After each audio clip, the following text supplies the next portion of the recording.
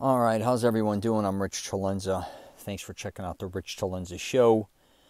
WTF are you talking about? So today I want to call it, you're going to fuck up, learn to move on. I don't care who you are in your life, what you've done, what family you were born into, what nationality you are, if you're a man, a woman, whatever the hell you are, you have to realize throughout your life you're going to be fucking up.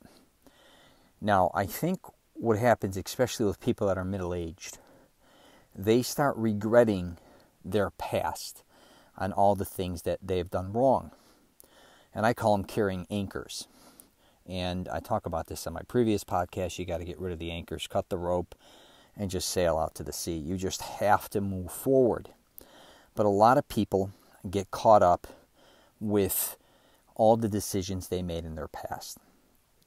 And or they get caught up with what people have done to them in their past. And they don't acknowledge a lot of times what they did to people in their past. They're only acknowledging what others did to them. Typical victim mentality to a certain point, right? But also, people out there that don't think their shit does its thing, that are always giving people advice or thinking all the decisions they always made or are making are always right, or I should say, or are publicly like kind of displaying that or voicing that, I think are full of shit. One of the reasons I was kind of, I think, one of those people, not extreme, but when I was younger making a lot of money, I always pointed out everybody's flaws and what they were doing wrong. And I remember one of my closest friends saying, Rich, we don't have the same life you have right now. We didn't have the same opportunities you had. And it kind of hit me between the ears. Is it the ears or the eyes? I don't even know. It hit me in the face. And he was absolutely right. You know, it's easy sometimes to become blinded by only your life and not recognizing what others are going through. Right? But if you have some compassion, you really got to have a lot of patience to deal with people, because the reality is it takes a lot of patience to deal with you. And I don't think a lot of people like to hear that. But back to, if you're somebody that's beating themselves up, which I know tons of these people, holy shit, and maybe because I'm middle-aged now, and I'm around a lot of elders, and then I'm around a lot of people that are youthful as well. So I'm kind of in the middle. And on one side of my family, I'm actually the oldest out of all the grandchildren. And on the other side, I'm the youngest. So on one side of my father's family side, I'm the youngest cousin. So most of my other cousins are between 60 and 75 years old. And then I have aunts, uncles, and everything in between. On the other side, I have a massive family. I have like 170 cousins. I kind of fall in the middle, but I'm the oldest boy grandson to my grandmother, and I'm the oldest boy great-grandson out of like 170 of us. So to say I'm around a lot of people, or my family's huge, I wouldn't be surprised if we're one of the largest families in Chicago. I don't say that to brag. I'm just being honest about it. But what I've noticed again over the years with men and women, with relationships, we could start even there. People that have either been in relationships for too long, were miserable, they stayed in the relationship. Or people that have gotten divorced, either have remarried and actually are kind of happily being married a second time, or are miserable regarding their first marriage and then their second. And a lot of times people in their second marriage either get separated or divorced, or just kind of stick it out because they don't want to be known for, getting divorced twice. But I did once hear a funny statistic that more people get divorced a second time, I think, than a first. I don't want to screw that up.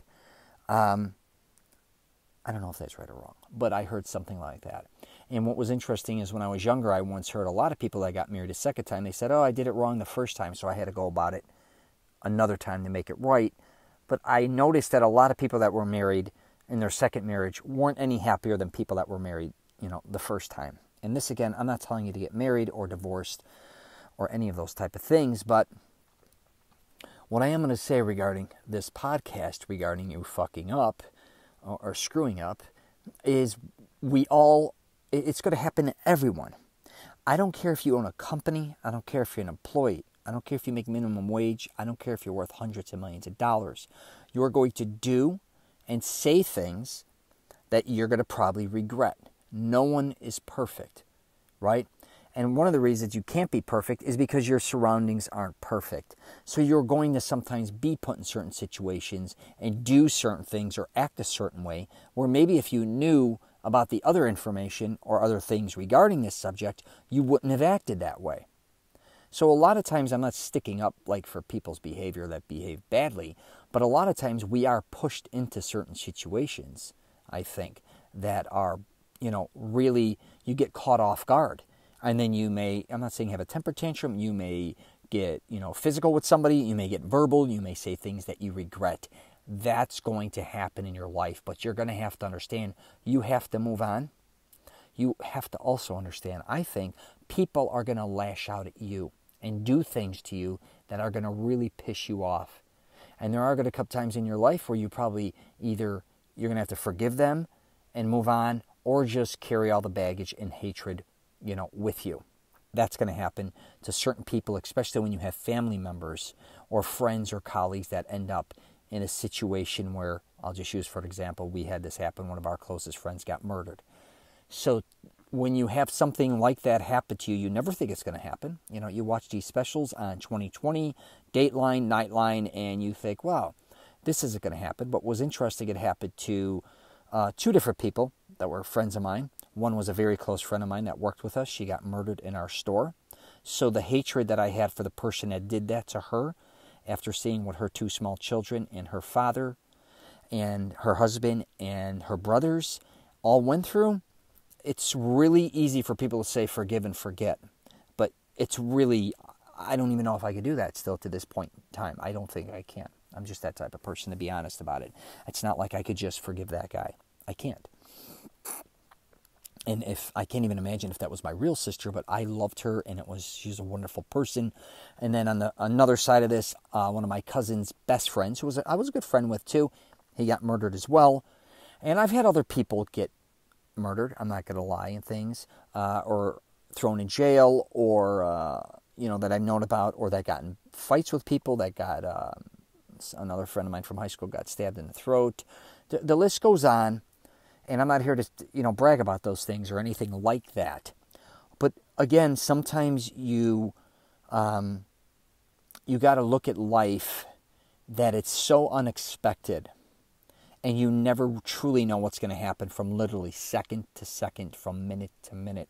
I think we have a lot more control on our life than we really do. And of course, we can't control a lot of aspects of our life, but we definitely, for the most part, can't control what others do to us all the time. And usually the ones that are going to fuck you are the ones that are closest to you, because those are the ones that can get to you. It's not like strangers can, and that's kind of obvious if anybody has any common sense. But again, if you're having a problem, with your decisions, and I go through this a lot, because sometimes I think a lot of decisions I made led me to the life I had, which is actually a very nice life. But I also think a lot of decisions I made also set me back for long periods of time, a lot longer than I ever thought. So you kind of get caught saying, why did I do this? I could have probably ended up here, which is in a much even better position than I'm at now. But then again, I may have made a certain decision, and it could have actually spiraled in another situation that I don't even know about, right? It's kind of like if you're on the road and you decide one day to go left instead of right, and you drive home safely. If you would have went right, a semi could have hit your car or hit somebody else and killed them. But sometimes you don't even know that because you didn't go right, you went left, right? And I think a lot of times, it comes down to a lot of people dwell so much on the hindsight of talking about things that says, oh my God, if I only knew what I knew then, or wait, if I only knew now what I knew then, time is wasted on what is that? I'm screwing these up. Something's wasted on the youth, or something with the old. Basically, I'm trying to say is a lot of people that are older wish they knew what they knew when they were younger, because they would have made all these different type of decisions. The truth was, if anybody knew all the different types of things that they do, they would have made different decisions, especially the wrong decisions. I mean, yeah, if you're a psychic, what the hell? But it's kind of really easy, when you're 50, 60, 70, 80 years old, to say, you know what, if I would have known, Google was going to be what it was, if I would have known, Apple would have made a comeback, I would have invested in stocks. If I would have known the real estate market in California would have been this, and if I knew that, this would have happened there, and the tech, industry would have, no shit. If you're one of those people that goes around thinking that, which is fine, you can think any way you want, but be a little realistic. It's one of those things too, is if you're in your life, right, and I talk about this to people, you got to kind of focus a little more on just being more specific, I think, a lot of times, as we're getting older, regardless what age we are, if we kind of want to make better decisions. But a lot of people I noticed, and I do this too once in a while, we keep making the kind of a different decision, but it's not any better than the ones we made previously. A lot of times we know better, but we try to convince ourselves it's going to be better when we really know, really deep down inside, it's another shitty decision. It's another shitty idea. Or what's going to come out about this, but you neglect it, or you allow yourself to get fooled. You watch these, I don't watch any commercials, or I try to limit as many as I can. But if you watch these damn commercials, even, on television, I don't care if it's news stations, I don't care if it's major networks, I don't care if it's on cable, always trying to convince you of something regarding you being sick. Do you feel this way? You need medicine. And of course, if you are sick and you need things, I understand that. But I'm talking about people kind of programming you to kind of make decisions for you. If a lot of times, I guess you could say, if you don't feel good, instead of taking a pill, maybe lose some weight. Common sense type things. If you're not feeling well, you may want to start working out, right? If you're feeling shitty, drinking a 6-pack or a 12-pack a night, common sense. I once had, I don't want to say who it was, but I knew somebody who was very obese. Literally two things happened. He once snapped our chair, which is fine. Another time he cracked a toilet. I'm not exaggerating because the way he sat on it, he was very obese. He was probably 450 pounds, maybe. He's around there, 425, 450. And I think he was not used to anybody talking to him, kind of being as blunt as I am. But he used to, kind of talk about everybody, talk shit about people, and it just used to get on my nerves. And he was an elderly person, older, so I always, took it with a grain of salt. And then he started to have major knee problems, where he had to wear knee braces. And he was not that old, because I was in my 20s. He's probably my age, 50, let's just say. And I get it, we're getting older and you have knee problems. But I told him, I finally had to say, do you think your knee problem is probably because of your weight? You know what I mean? He's like, absolutely not. My knee problem stemmed back in high school with football, and this happened, and then this happened. Even after that conversation, I said, yeah, I understand all that. But don't you still think that all the weight that you're putting on your joints is affecting you? He could not get it through his head. I think this goes for a lot of people, including myself sometimes, because I work out really hard. But I could tell when I get heavy, I get winded. And I know the answer to my problem. It's not age always. Sure, age is part of it. But the problem is I'm gaining weight. I'm eating a lot of pasta. I'm taking a lot of flights, for instance. I'm not doing enough cardio. I'm just using for an example, but you could have things in your life that are just very simple. You may purchase things, for instance, if you're always broke and wondering why you're broke, regardless what age, look at your expenses. The truth is, it's right in front of you. If you're spending more money than you're making, you have a problem. And don't think you're going to always make more money in the future. The reality is you're going to probably make less, or you may make more, I should say, but you're going to take on a lot more responsibilities, which in turn leads to less. So people don't look at it like that, especially young people. They're like, oh, wow, I'm making a really good living now. Let me go buy a house. Wonderful. Okay, let me get a better car, like I used to do. Let's get 2 cars. Before you know it, let's move into a better house. Let's do this, which is great. I'm not saying anything against it.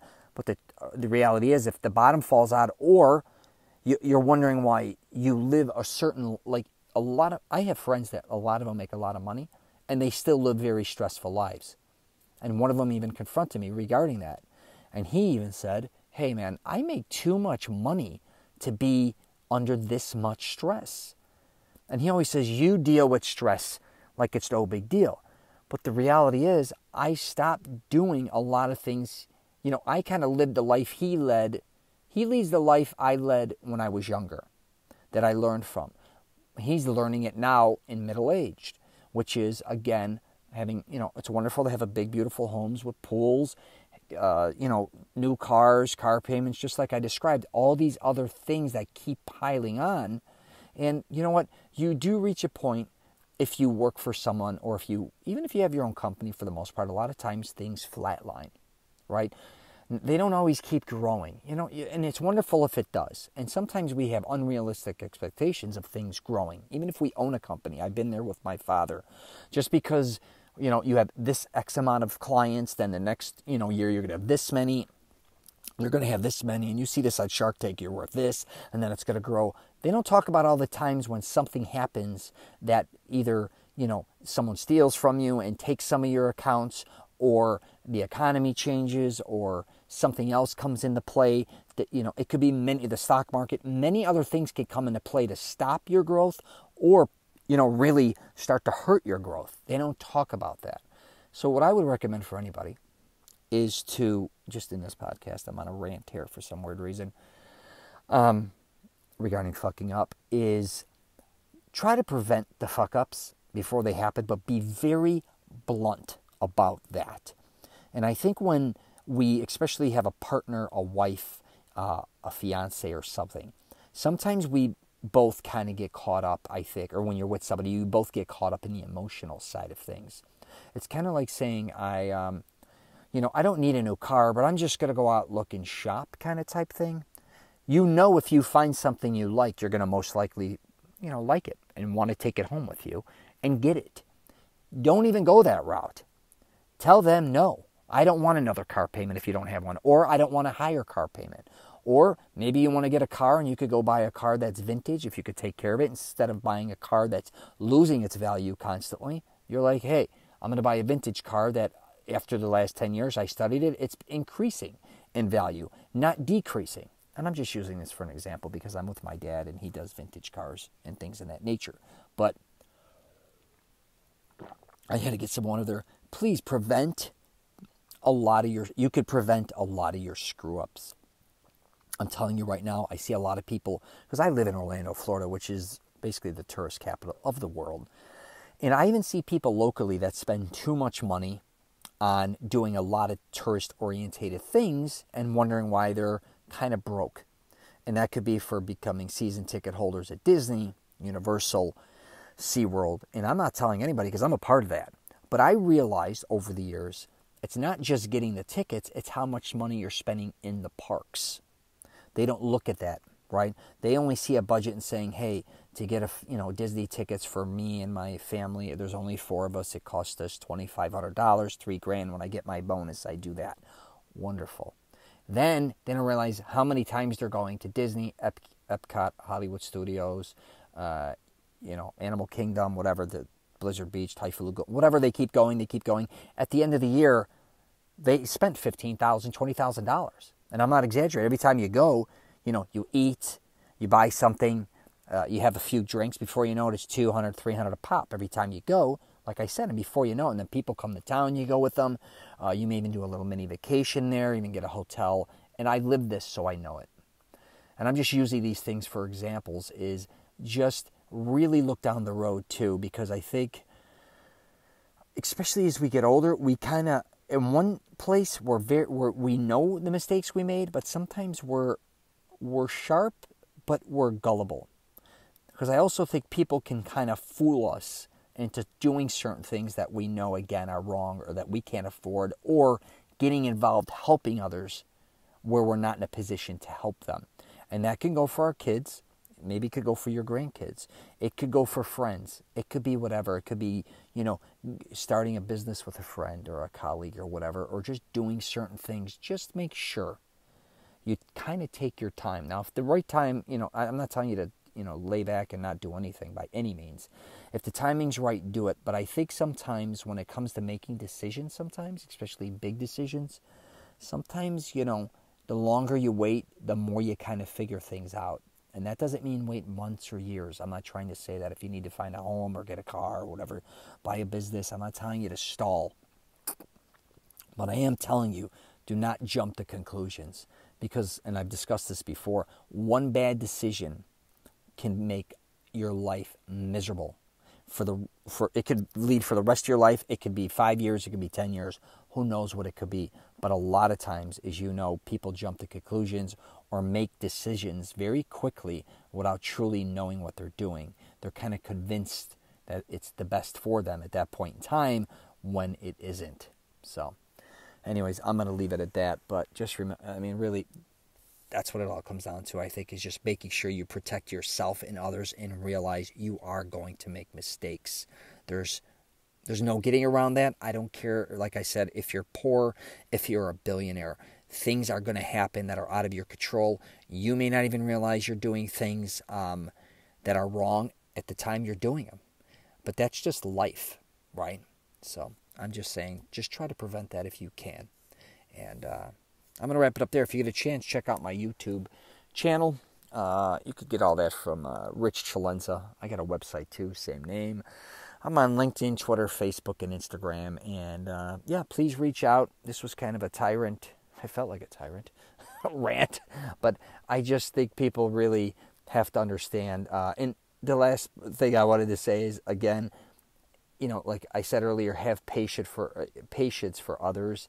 But if you have kids, be patient with them. A lot of times I think and I've discussed this in my previous podcast, they're going to make a lot of mistakes. And I know a lot of times we want them to prevent making mistakes, and we jump on them and we want to protect them, which is wonderful. But sometimes you can only prevent so much. And a lot of times, by the way, the youth learn is by making mistakes. Because if everything kept going right for them, you can't become somebody who becomes an enabler, I think, to our children, even though that's a podcast that I do want to do in the future. But just limit their mistakes, but understand they need to make certain mistakes so that they don't do it again. But if you keep kind of protecting them or always making sure that they're always kind of not always making the right decision, but always making decisions for them, how do you expect them to kind of become strong adults and parents themselves? So, all right, I'm going to wrap it up there. Take care, and if you're traveling, safe travels.